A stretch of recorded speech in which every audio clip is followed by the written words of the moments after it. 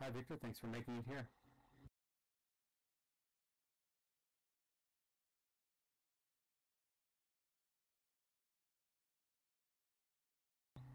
To speak, you can just hold down on the microphone icon and should be able to talk. All right. Yeah, can you hear me now? Yes, we hear you loud and clear. Really, we're at time, so I think I'll go ahead and get started and want to welcome everyone here for this presentation of the VWEC Expert Series on Artificial Intelligence, How AI Will Shape Tomorrow, insights from our expert panel. I'm really honored to be hosting this. It's a distinguished panel, and we can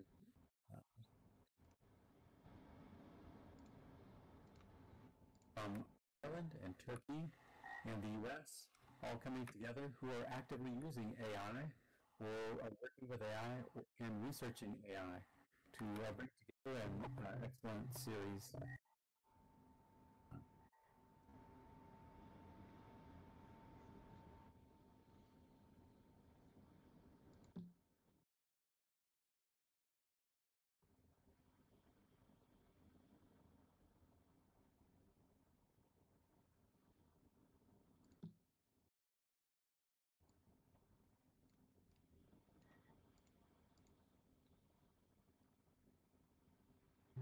Victor, I can see your audio moving when you're not speaking, so if you just mute the mic when you're not talking, that should take care of it.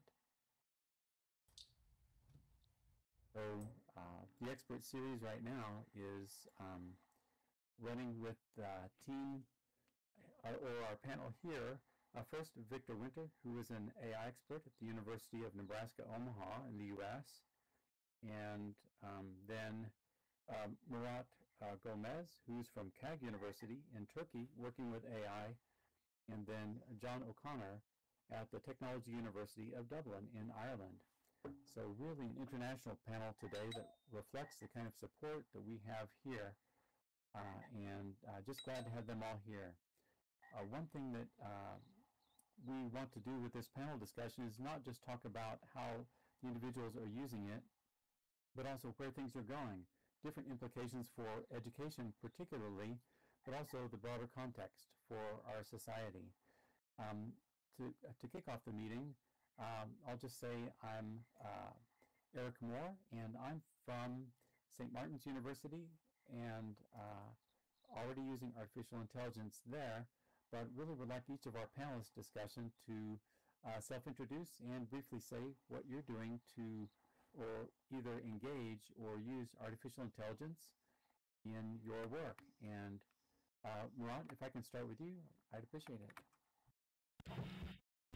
Sure, Eric. Thank you. I'm from Turkey. I'm a marketing professor, and I've been using AI since the AI became popular immediately. And the moment I heard about it, I tried it, of course, and then I kind of amazed the tool that they came up with for us to use. So I'm just here representing a professor who is using actively AI, as well as who is observing the students who use AI in different ways. So I will try to give my reflection to that tonight on the how these kind of technologies and AI affect our society and how should we use it. That is my reflections on those. So briefly, that's it. Thank you. All right, great. Thanks so much. And if I can move on to John O'Connor. John, if you could introduce yourself as well and what you've been doing with AI. John? Thank you, Mehdi. Thank you. So I'm John O'Connor. I am the strategic lead for the European University of Technology at TU Dublin, which is an alliance of 9 universities across Europe. I've been doing that for about the last 3 years. Before that, I was Dean of the Faculty of Arts and Humanities in the university. Before that, I was Head of Art and Design.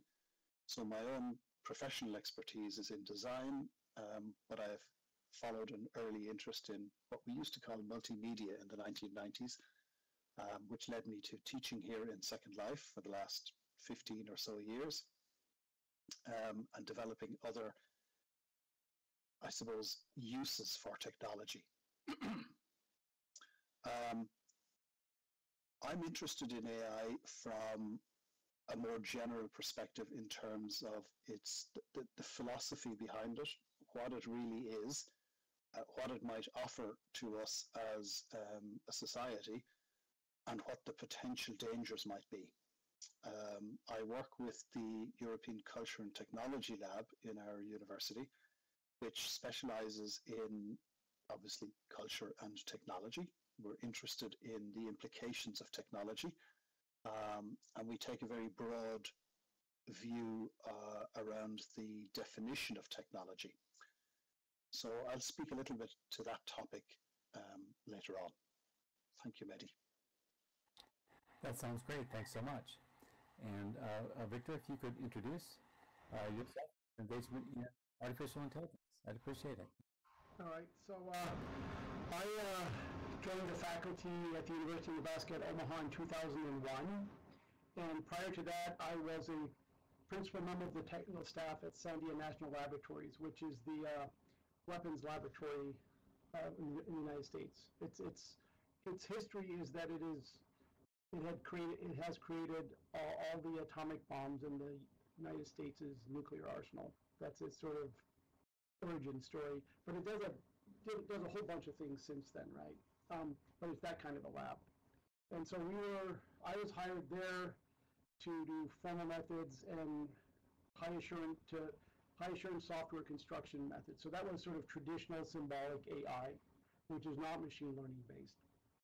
And so 2001, I moved to academia, and then as of November 30th, 2022, that's when ChatGPT got released to the public.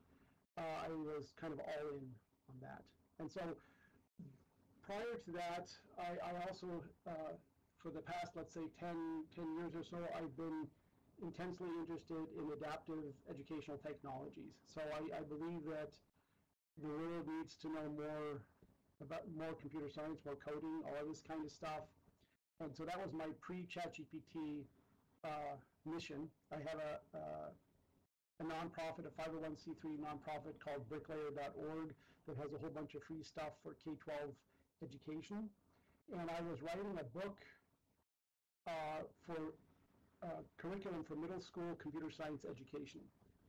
And it was around that time that, while I was writing this, that ChatGPT came online, right? And then I used ChatGPT to develop lesson plans for the teachers to accompany the book, and also worked extensively to do software development. So interactive web pages that somehow aligned with the educational goals of lesson plans. So I've spent many hours building all kinds of web pages, interactive stuff. And now I'm going to be teaching a course in generative AI at the university starting next year. And also I'm exploring sort of higher level uses of these systems, right? There's sort of like I think a progression that happens when people engage with this kind of technology, right? The first kind of engagement is like writing a poem or something that you might have on a birthday card or something like that. And then sort of the next one after that might be like letters of recommendation. That's sort of the sweet spot that a lot of people can kind of get an understanding of. And then there's more advanced kind of interactions, which is like software development. And then more recently, as these systems become more capable, you can actually teach them to do stuff. So that's kind of like some of the experiments that I'm doing now.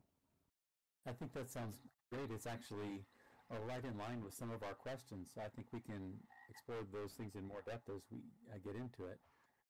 So thank you so much, Victor. I think it's a great diversity of perspectives that we bring to the table today, and so that's why I'm really glad to be here and be a part of this. It's also really about hands-on. What are we doing with AI? What can we do with AI? I think as we were planning this together, that really was one of the themes, that we could get into the mathematics behind AI and look at some of the things that are going on there. But I think what most educators really need to hear is like what's really happening now that's usable. And that leads us to our first question, which, Victor, actually each of you have already gotten us started in that direction. And so let's go to it and maybe have a round of a question or responses to this question. Where is the technology of AI going in the near term? And where can we see usage occurring?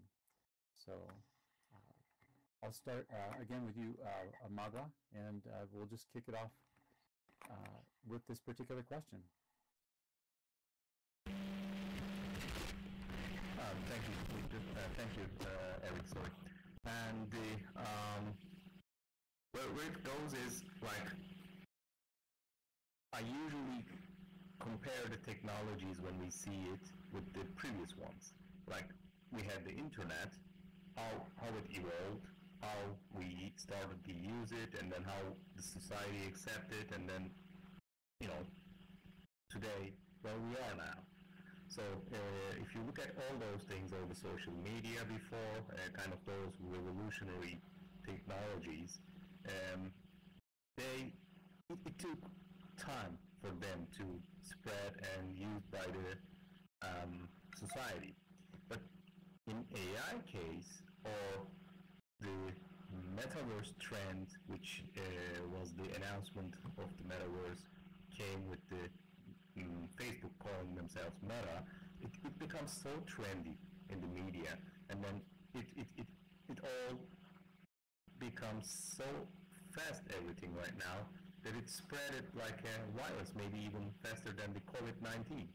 So it is, now we're in a time, or we're in an era where things happen much faster than before. That is the difference. And we don't have, as society, enough time to adapt ourselves to that. And another thing with all those technologies in common, I would say, they are not the cure and the cures. I mean, they're not all good, all evil. They're not just good or bad. They are all man-made, so they're human invented them. So they are inherited the humans' features, humans' specialties. We are not, as humans, all good and bad. We do mistakes, we do good things as well. So all those technologies, or how they're used, is going to be in the same path, like all as the human.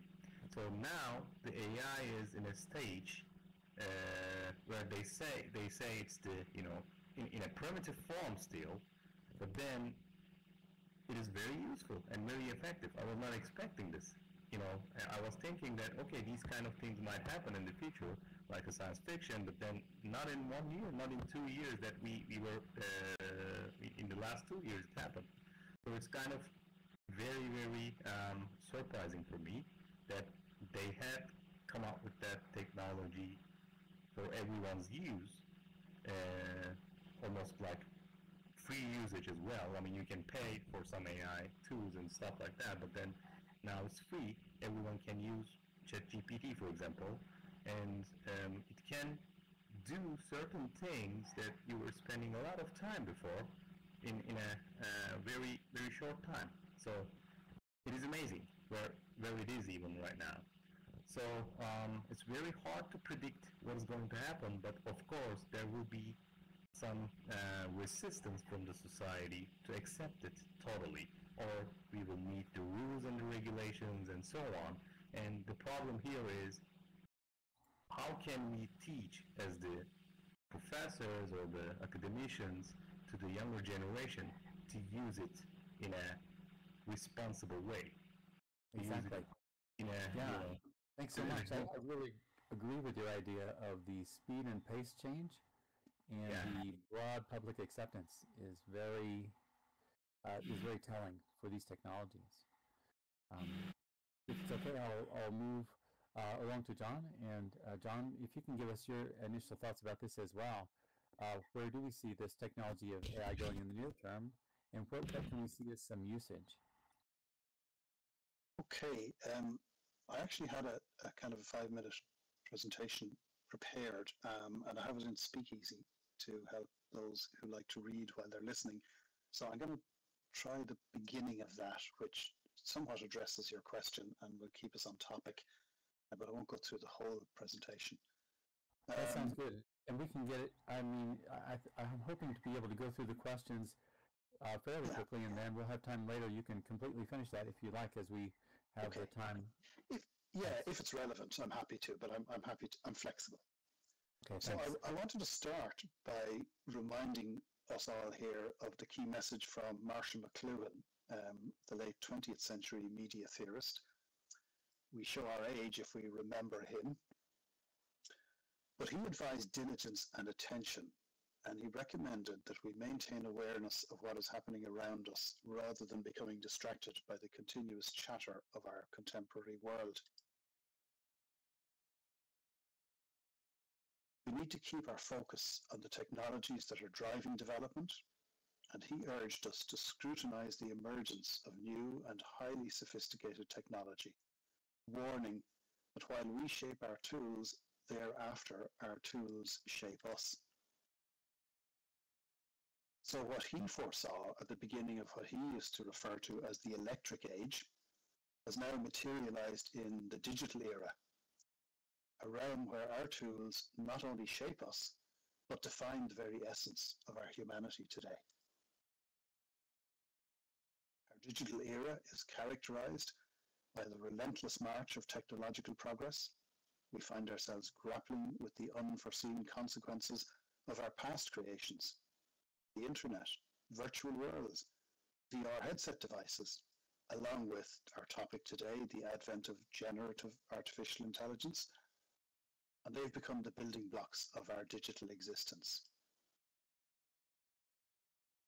But as with any technological revolution, the pace is actually being set by entrepreneurs and profit-driven corporations, often at the expense of broader societal considerations. Ethical and social responsibilities frequently take a back seat to the pursuit of innovation and financial gain. We need look no further than Elon Musk's acquisition of Twitter recently to see the impact of one powerful man's drive to satisfy his ego, overriding any and all needs of the community or the greater good. John Carmack, former Chief Technology Officer at Oculus, has suggested that virtual reality might become a viable economic alternative to the natural world in the face of dwindling resources. And David Chalmers, the Australian, who is now Professor of Philosophy and Neural Science at New York University, appears to endorse this view. He argues that VR is real, writing that virtual worlds are not illusions or fictions. What happens in VR really happens. And he goes on to add that life in virtual worlds can be as good, in principle, as life outside virtual worlds. You could lead a fully meaningful life in a virtual world. On the other hand, it would seem that a recent wake-up call has emerged from the AI community itself, urging us to recognize the existential threat posed by artificial intelligence. Their call to action is clear. Mitigating the risks of AI should be a global priority, alongside other societal scale risks such as pandemics and nuclear war. Some go further, suggesting a doomsday scenario to be triggered as AI develops consciousness at some indeterminate date in the near future. This imminent singularity, when technological advancement surpasses human intelligence and becomes irreversible, is posited by some in the sector and is partly responsible for the AI Safety Summit hosted by the British government last year. So let me leave it there for the moment, Mehdi, and we can pick up on anything else I have there if it's relevant later on. That sounds great. Thanks so much. I really appreciate all the references too. I think this gives our audience also a lot of strong points on which to dig deeper as it goes on. Sure. And just to note, I have a note card that I can share at the end, which has all of those references in it. So don't worry about trying to take notes now. I'll be sharing all of this afterwards for anyone who wants it. Yeah, I invite our audience to reach out. And so we'll move on to Victor. If I can ask you also where the technology of AI is going near term, and how can we see usage? All right, so let's see. First, I want to say that I have a YouTube channel called Frontiers of Tech, where I'm like posting various like little clips of stuff that I do, and one of them is a news update that I'm trying to do every month, like to show you how quickly this stuff is evolving. And so, I agree that it's way beyond Moore's law, what's happening here. And so, and in part, NVIDIA will tell you this, right? So in Moore's law, if you look at how much of an increase in computing power would you get in 10 years, you get roughly 100-fold increase in computing power. So to acquire a million-fold increase in computing power would take 30 years, 3 decades. And so if you look historically, you pick sort of pretty much any 30-year period and you see how much the world has changed, it is astonishing, right? And that's just looking back. Now, from NVIDIA's side of this equation, right, it is their GPUs that make it possible to train these ever larger neural networks. And they have, in the past 10 years, increased their computing power for their GPUs for this application 1 million-fold. And they are on track to do it again in the next 10 years. And so when I gave a talk about some of this stuff in the fall, and back then, you know, when I was like getting information for the presentation and slides and stuff, like around the June timeframe, NVIDIA had just approached $1 trillion evaluation. $1 trillion. Right now, so this is just a few months later, right? It is worth $2 trillion. So this should say something, right? If you look at like JP Morgan, there's like a growing number of experts, not just within the tech sector, but that they're saying this will have a bigger impact on society than the internet, the smartphone, and broadband combined, right? And for those of us, and I think the people in the panel here, right, that have been experiencing this since the very beginning, since November 30th, 2022, it is astonishing how much the capabilities of these systems have increased. And it's not only that, it seems to be accelerating. So for example, OpenAI just released Sora, which is this video generator. It's not an art generator, not an image generator, but a video generator, right? So you write in a prompt and it will generate up to 1 minute of video. And it is very, very realistic. And so the experts weren't expecting this technology to be at this level for another 2 to 3 years, right? And so it kind of like shocked everybody when they released this. And the problem, right? So this stuff is I believe it's accelerating. I believe it will. I've seen this kind of stuff, this kind of a curve when you talk about like computer chess. I used to play chess back in the 80s and stuff in 90s, where computers were like, you know, they were doing okay. And I saw sort of this dismissive attitude by a lot of people about chess, and computers would never be intelligent, and they kept moving the goalpost as to what it meant to be intelligent. And they literally got to the point in 1996 where Gary Kasparov, who'd been studying playing with computers, he had an understanding. He said a computer will never, ever be a world champion. Never, ever. And he said, because it lacked a soul. And so for me, when I hear the lacked a soul part, that's sort of the last line of human defense. That's the intangible stuff, right? I just refuse to accept it. You can never, it's just subjective. And of course, he lost the next year. There's at least some contention as to how that happened. But if you look at what like AlphaZero has done, right? What machine learning is capable of no human will ever beat one of these systems ever again. Never. And so it's that quick, right? And the machine learning stuff only came on the scene sort of relatively recently, and it's only because sort of this critical mass of size of the neural network had been reached, right? And so it's snuck up on us very, very quickly. And so there are all these questions like, are we getting ahead of ourselves on this kind of stuff, and are we going to create AI that kind of spins out of control in certain ways? And I think that is a very real threat. In part, I think that threat it comes from a couple of different directions, like, greed and all this kind of stuff is one of them, but it's also a little bit of a denial to recognize its full capabilities, right? So I see a lot of this stuff now, and you guys probably all do too, where it's like, it's a chatbot, it's just probability the next word, it's, made a mistake, so I guess it's really, just gobbledygook in some sense, right? So I think that is like missing the whole point of this stuff. This stuff is absolutely amazing, and I don't know how intensely you guys keep up with this. I don't mean the panel people, but like the audience in general.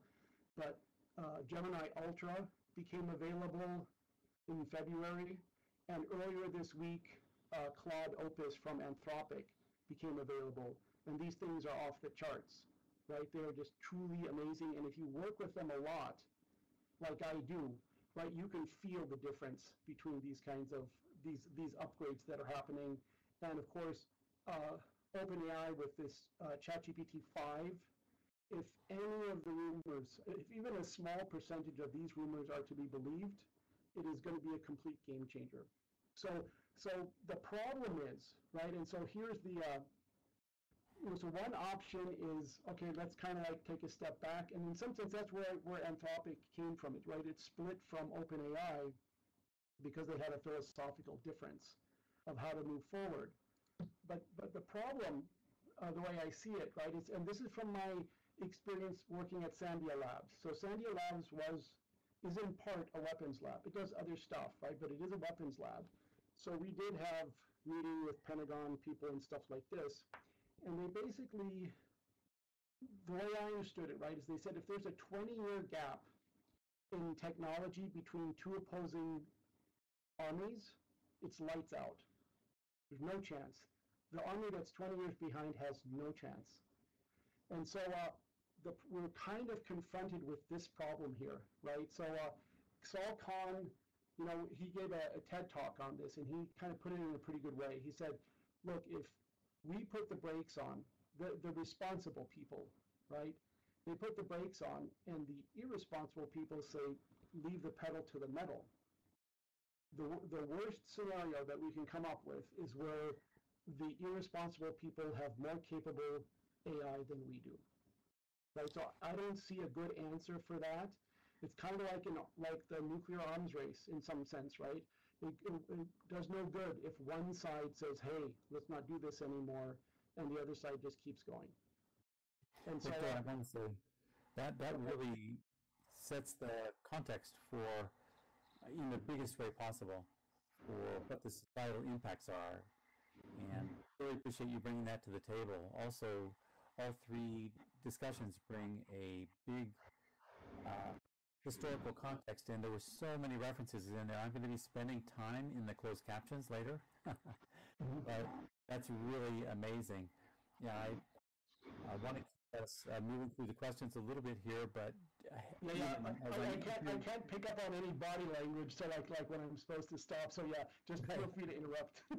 Hey, thanks. Yeah, it's for me. I don't want to interrupt because each of your presentations have been so amazing so far, and just want to make sure we're getting the context for each and enough time for everybody.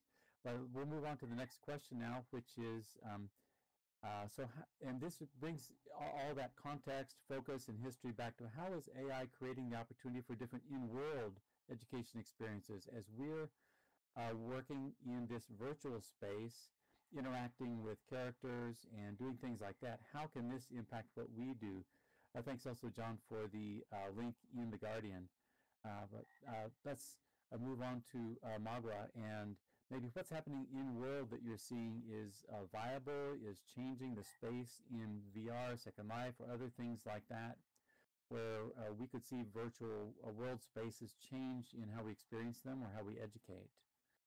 Magwa?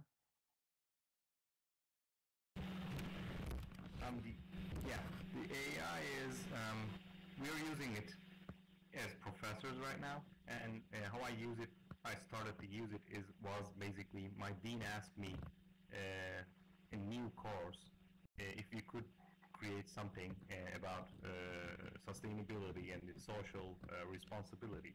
So what I did was, and it was the first time I was introduced to the AI myself during that time, but nobody else in the faculty knew about that.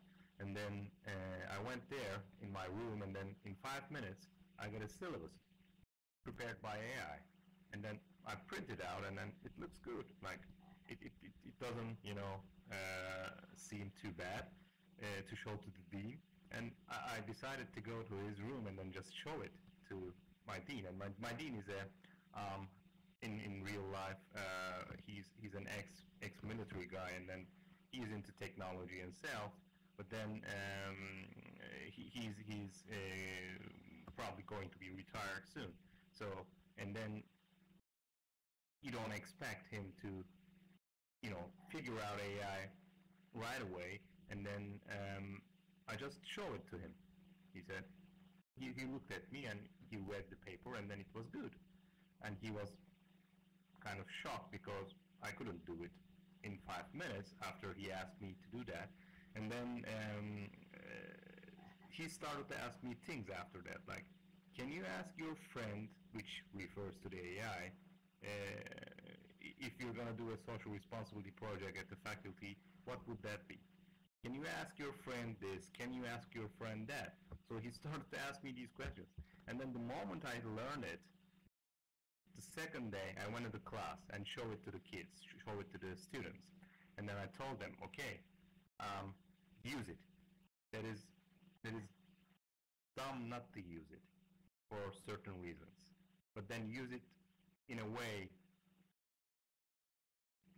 combining with your own soul or combining with your own mind to the work that you're doing with the AI support. So because if you combine these things, AI is creating that syllabus for you, but then you make that human touch. That is what is missing there, human touch, in my opinion. Most of the things that the AI creates. But then, as Victor mentioned, that it's evolving itself.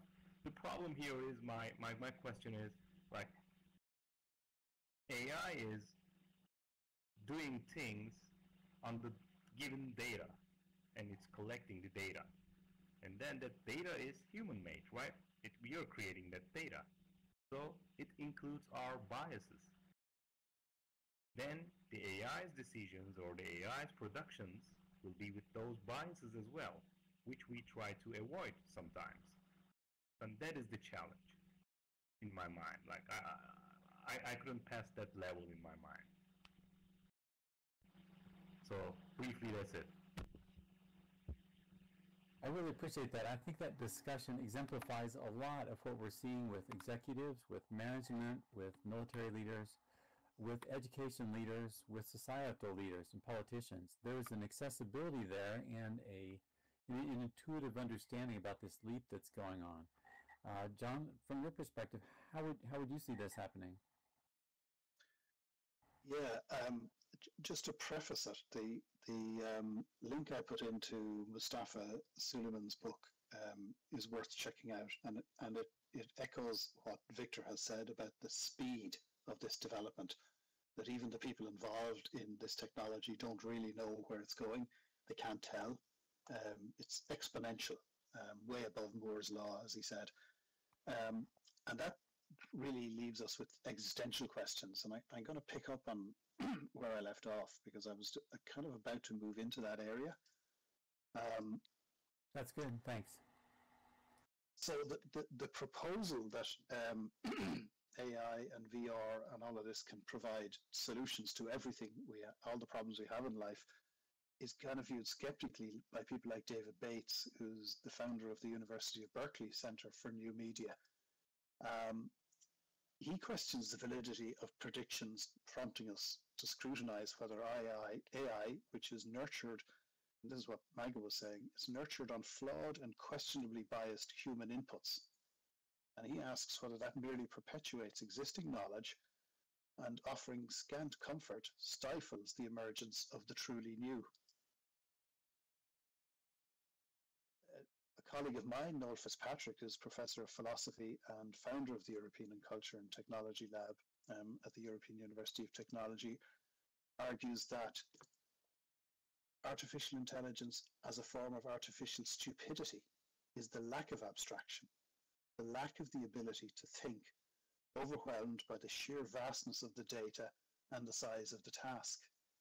Now, I'm conscious that that's what we're talking about there is AI based on large language models.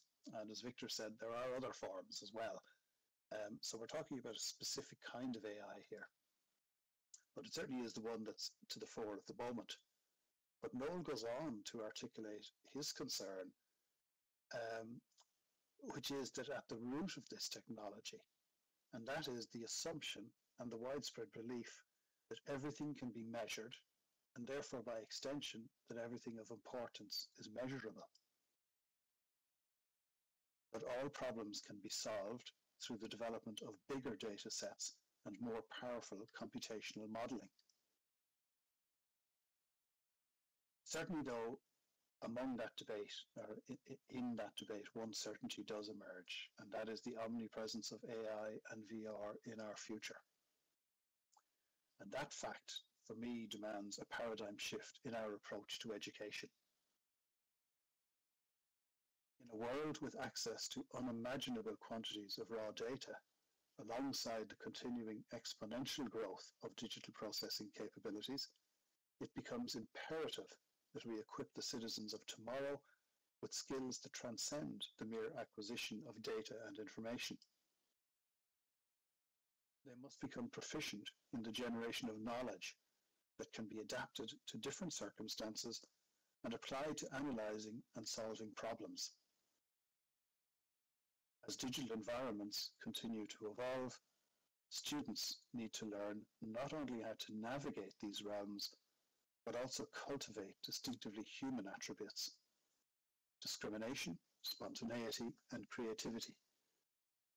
Attributes that I claim, at the moment, distinguish human intelligence from artificial intelligence.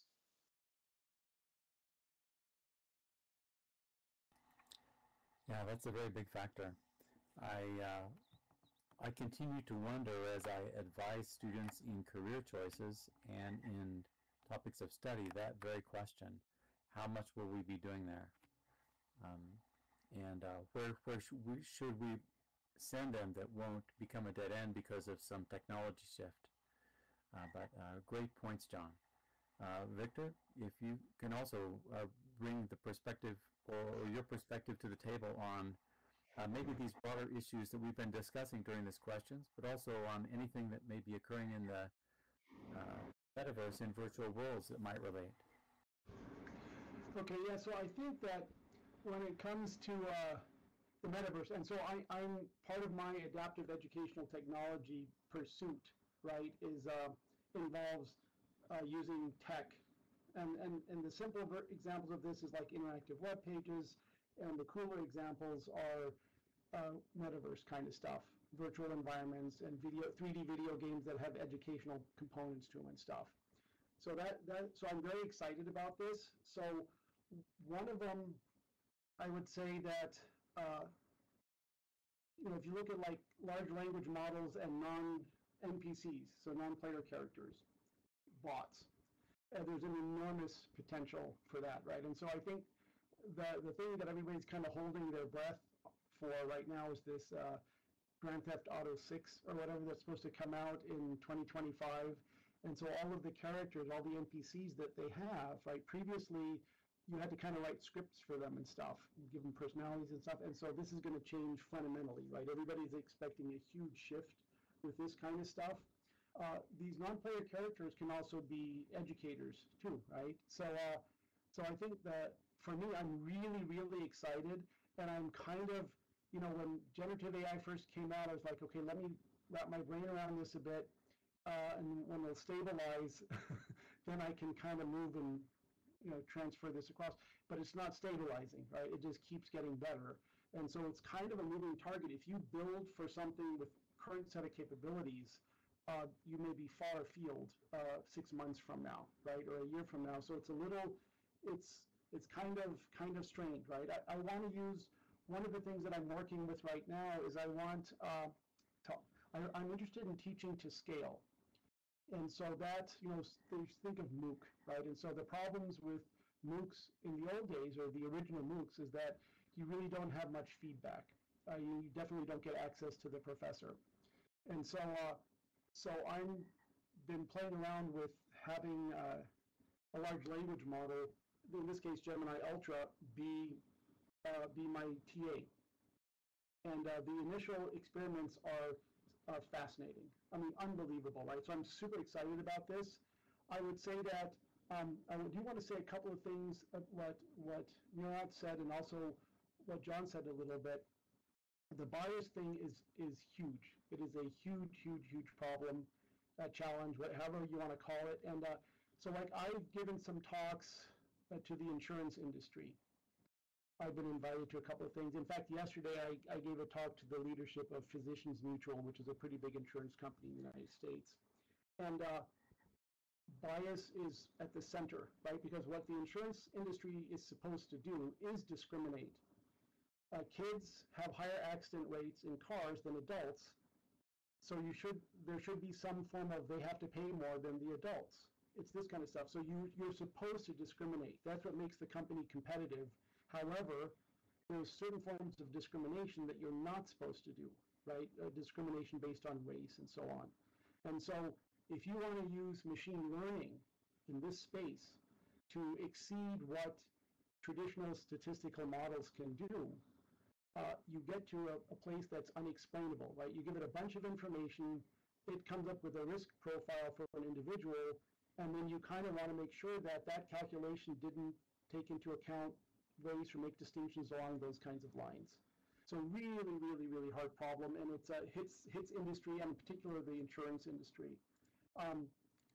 The thing about the way I see with the educational space is that I think these things are actually incredibly intelligent, and so I'm not so sure I agree with the stupidity thing, but it is, it's something to look at. Is it just sort of is there nothing new coming out of this? And I think those are all good questions to ask, right? But like they've predicted, I think people have predicted that within the next 5 years, AI will write a New York Times bestseller. And then you sort of get into this kind of stuff. And if you look back historically, right, if you look at like Voltaire and stuff, he said that basically everybody's copying. And this is hundreds of years ago, right? Everybody's copying. There are new ideas. You just steal other ideas and change them. And they have these kind of statements, right, that good poets borrow and great poets steal. So this idea, right, is it is central to what's going on here. I think I'm more positive on this kind of stuff. I think that, and I think its impact on education is enormous, and if it's done right, can be done in a good way. The assignments have to be ambitious. They can't be, like for computer science in particular. So I don't know if you guys have played around much with having it do software development, but in some sense, this is a killer app. This is like the best, it's at its best in this space, I think. And that's great.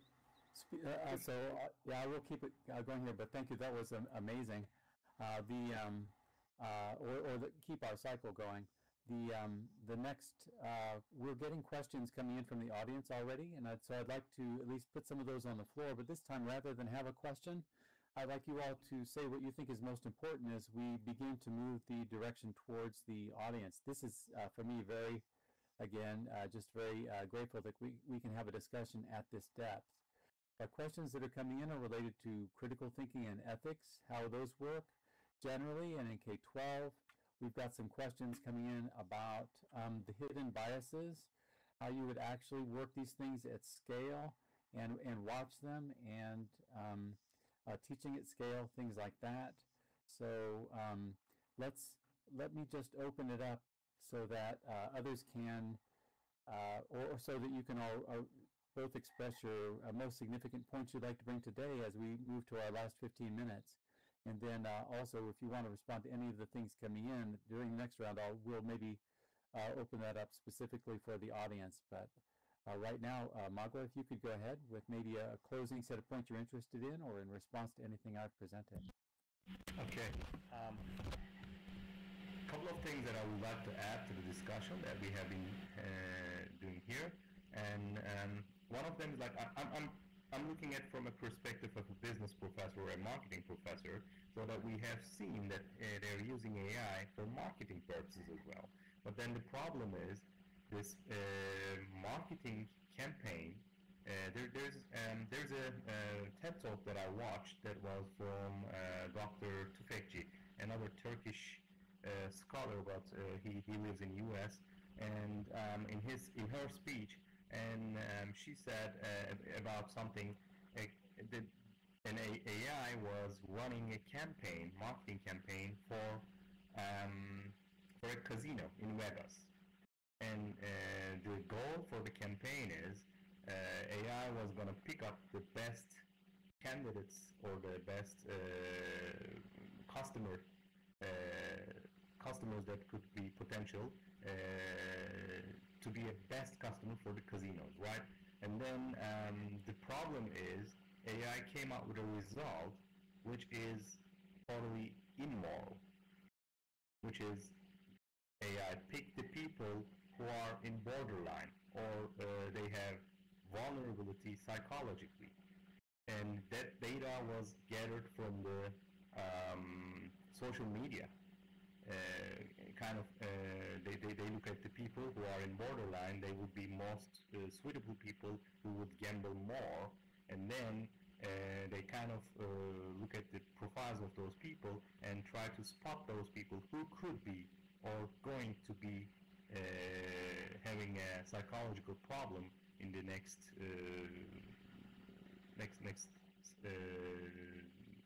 couple of weeks or whatever month. So that was the thing the AI did. So the morality there, like how are we going to balance that? Like, yes, it's maybe it's a good business decision for that campaign at that time, or maybe it's a good profitable decision. But then how can we set the rule there to be the moral as well and do the right thing for AI? Another thing is for using the business case is they use AI for hiring people. And for hiring people, guess who AI eliminates in the process? Women who is likely to be pregnant in the near future were the ones first cut out from the list. And also for a higher manager role, they were not choosing women because the data came to them or given to the AI was mostly the man in that company was the successful managers in the past. So those are those are kind of following all the things that we try to avoid, following all the biases that we have, all the immoral things that we try to avoid, but AI keeps doing the same decisions or the same mistakes that human make. That is the problem. That is the thing. So that is business perspective as well, yeah. How they use the AI in the business and so on. I think that's that is worth like a whole course right there. And I think something that we, especially people who are teaching, need to be critically aware of. Thanks so much for that perspective. It's something I'm really glad we got into this meeting, Magla. And as before, John, I move on to you, I'd just like to say there's another comment that's closely related about revealing bias and risk, and also the uncovery of intractable issues that are coming up as questions. But John, if you want to have some closing remarks now, I'd appreciate it. Thanks, Mehdi. Yeah, just picking up on where Magua finished off. So I don't know how many people are aware of the concept of AI hallucinations, which is where AI presents a response which, to all intents and purposes, seems accurate, seems reliable, and seems true. Uh, the example we tend to talk about in academia is where it cites a paper. The author is real, the journal is real, the title of the paper in the journal appears real, but actually isn't real. It's made up. So in fact, what's happening is the AI is submitting an incorrect solution. But with typical human ingenuity, instead of referring to it as a mistake or an error, we refer to it as a hallucination. And the reason I quote that is because there is a tendency that I see to anthropomorphize AI the way human beings want to anthropomorphize everything. And it's leading us astray in terms of understanding what's actually going on. So large language models fundamentally are predictive tools. That means they're predicting text. They're not actually understanding language and presenting solutions. They're simply predicting the most likely outcome to a text response. Now that obviously gets more complex as you move on into images and so on. But the point I'm trying to make is that we create AI.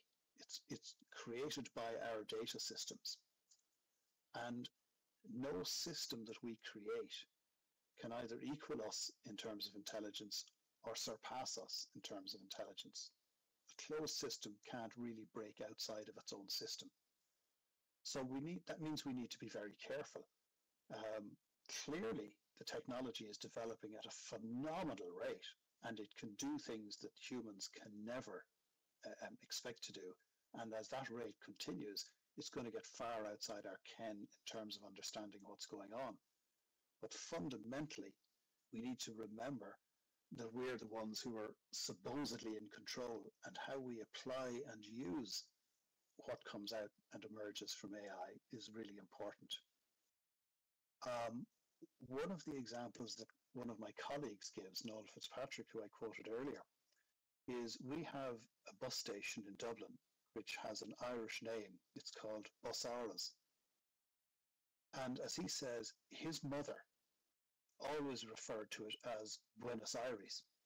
So if anybody's familiar with malapropisms and Mrs. Malaprop in the well-known play, you'll understand that kind of play on words. Now, no matter how much you work with an AI, it's never going to be able to produce that kind of play on words, and it's never going to be able to understand the connection. But as Noel says, everybody in their family knows when his mother says, "Oh, I'm off to Buenos Aires today," everyone knows she's not going to South America. She's actually just going down to the bus station. Just to kind of finish off the last sentence or two of what I prepared, because it addresses that, and it's in the face of this technological development. What I think society needs is individuals who can discern and create amidst the rapid evolution of our tools. And I'm certainly clear about my responsibility as an educator. And that is to guide students not just in mastering the technology, but in preserving the awareness of their own humanity while engaging with the most powerful and potentially perilous tools we have unleashed in the world so far. I think one of the interesting things that came out here, and Victor mentioned it, is how he's using AI in terms of programming. And I think he referred to it as the killer app. And I think that's a really interesting suggestion, because different disciplines in academia are going to be using AI in different ways. And I think that's something that we should really remember, that there are so many different applications for AI. There are so many different potential ways of using it in education. The onus on us as academics and educationalists is to try and understand what it is we're dealing with, and then to begin to look at how that's going to affect the area that we're involved in terms of expertise. And at the very least, bring an awareness of that to our students who are going to graduate as citizens, and prepare them to be able to deal with what effectively is the unknown and the unforeseeable at the moment. But to do that with the confidence that human beings can always be in control of our own destiny and where we're going. And while we may not always be in control of technology, we certainly need to keep an awareness of the impact that technology is having, not just on us as individuals, but on society as a whole. Yes, that's it. Yeah, that's a great point. And I think part of the goal of panel discussions like this, thank you so much. Hey, there is a lot going on in the chat right now, as is typical for this series. And if people are asking questions and replying and providing comments or more supportive materials and things like that, I really encourage that. This has always been a great group for that. But at this time, I'd like to have Victor, if you can wrap it up for us with your comments. I'd appreciate it. Thanks. How many minutes do I have? Just there's a couple of things I'd like to say. So it's about 5 minutes. Okay. Okay. Cool. So one thing, so the German philosopher Arthur Schopenhauer said that all truth passes through 3 stages. It's ridiculed, it's violently opposed, and then it's accepted as being self-evident. So I remember in the chess days, when computers started out, right, chess was the pinnacle of the example of what it meant to have intelligence. It was the pinnacle of human achievement, was chess. And that was the yardstick by which computers were measured by, right? And mathematicians gave proofs that a computer could never beat a human at chess, never. And then Go, the proof was even more profound, right? So the goalposts are moving. Now, I think with the anthropomorphized stuff, there's a yes and a no there. So I think, they've done studies with large language models where they gave them sort of one of their weak spots, at least the earlier ones in particular, was these word problems. So math, kind of elementary school math word problems.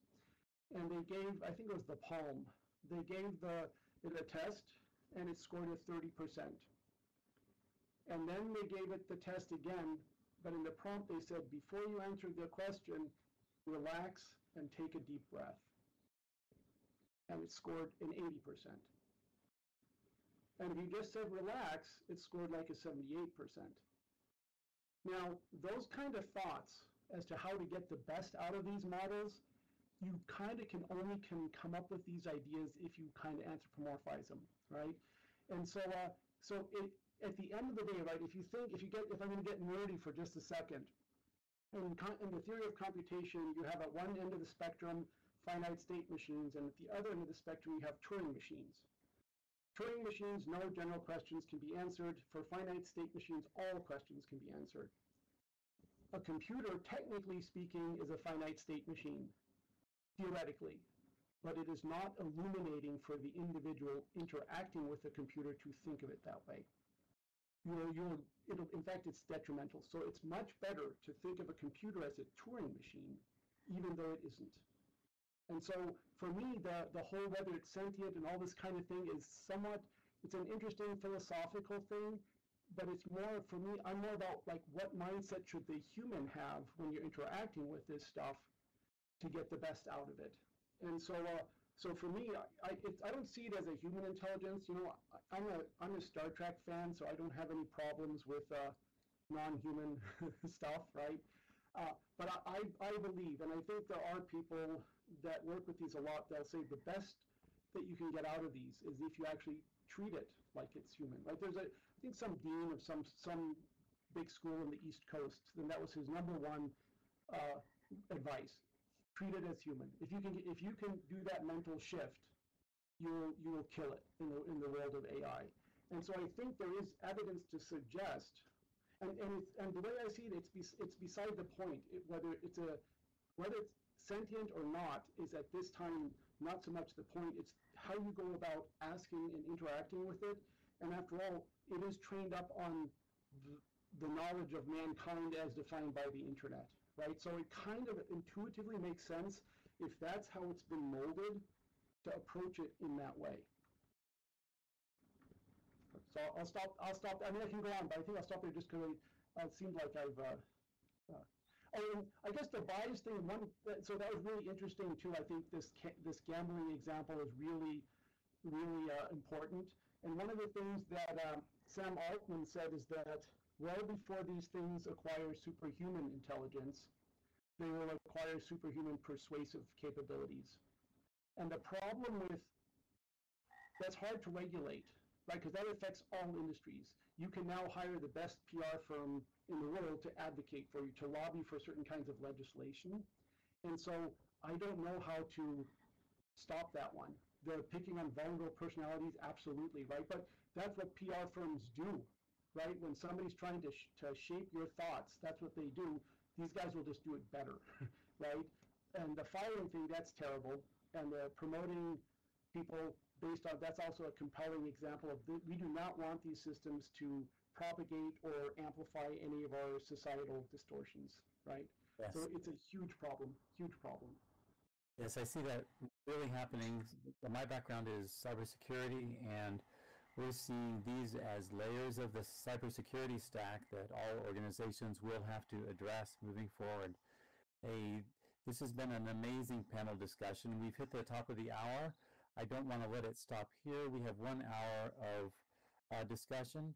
And first, I just want to thank the panelists so much for this in-depth, insightful, and content-rich discussion that we've had, and allow it to move forward here. If we have time to keep things going, if our panelists can stay for a bit, we can either take questions from the crowd, and as the questions, the speed of those coming in lowers a little bit, we can move over to the discussion area and break out even into individual discussions. But thank you so much, and I want to have the audience join in the chat, and thank everyone here for all these great things. We'll try to get some of the questions that are flowing in rapidly here as soon as we just take a moment for that. Thank you so much. Okay.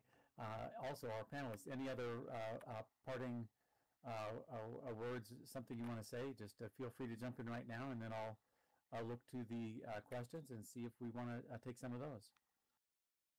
There's one thing that I have to say, it's slightly off topic, but I was just interested that Victor mentioned the lab that you were working in, Victor, which was responsible for the development of all the atomic bombs and weaponry in the US. And coincidentally, this is the evening that the Oscars are being awarded, and my fellow Irishman and actor Cillian Murphy is up for Oscar for Best Actor for his role in Oppenheimer. So I just thought, yes, I was curious when you said you had worked in that space. I think that's fate, so I guess he's going to get the Oscar then, huh? Let's hope so. The odds, right? Just so you know, right, they had, back then, when they were doing the bomb, they didn't know what was going to happen, and when they did it in White Sands, they had 3 news articles prepared. 1 is if nothing happened, the bomb was a dud. 2 is if it did what it was supposed to do. And 3, if it got completely out of hand and ended up killing people in the nearby town and stuff. They had those ready because they didn't quite know. At least, maybe not Oppenheimer, but the others, right? There were a lot of people that were skeptical that this would work at all. Oh, I can imagine. And we're in that situation now where really the only thing we can advise to people, I think, is to keep an open mind. It's very easy to come down on one side or the other and think, yes, AI is going to resolve everything in the future, we have problems in the world, or to be skeptical and then get stuck in your own echo chamber. We actually don't know where this is going. This is technology at a level that's so advanced, and the cleverest people in the world are working on it. So we just have to keep an open mind, but we have to engage with it, and we have to find a way. I really like the quotation you gave, Victor, from that dean in the East Coast School to say, treat it as human. And they're the kinds of metaphors we need. that help us to begin to approach this kind of technology. Yeah, I agree. I think it's important to have a strong pushback on it too, right? In the sense that if you use the atomic stuff, if you've ever seen one of these old movies, they literally when they did the Pacific the Pacific above ground bombings, right? They had the ashes falling down on islands where there were people and the kids were playing in the atomic ash, right? Because they didn't really kind of think about how bad this stuff really is. They didn't quite understand. And I was born in Hawaii and in the 60s, and my mom said that they would tell you in the news when they did the Bikini Island bombings, do not look to the south tonight at 7 p.m. Do stuff like this. I mean, it's unthinkable in modern times, right? So Yeah. it is important to subject this stuff to scrutiny, I think, in a big way. And I agree. The open mind stuff, there's a cool quote from Arthur C. Clarke. He wrote this, this essay, right? Hazards of Prophecy, the Failure of Imagination, which is this thing about, be careful about what you think you can predict, and you